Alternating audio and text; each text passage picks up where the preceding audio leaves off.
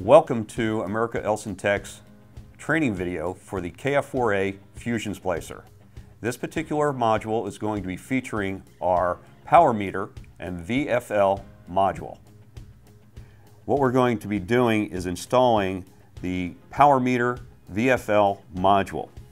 To do so, what you want to do is go on to the left-hand side of the unit. You want to remove the two screws and the cover plate.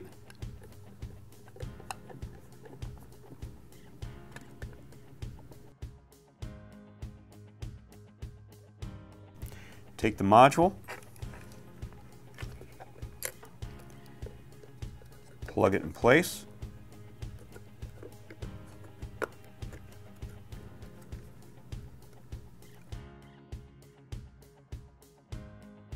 Once the module's in place, take these two screws. On the cover for the VFL, you want to take that chain and attach it with the screw before putting it into the mounting area.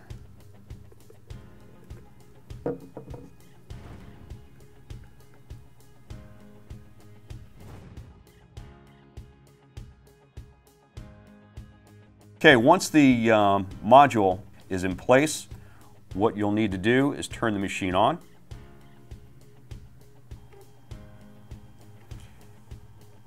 The software will boot up automatically. And once everything's in place, you'll notice that there is a shortcut for the VFL module. And in the software, you'll have an extra icon indicating the power meter as well as the VFL module.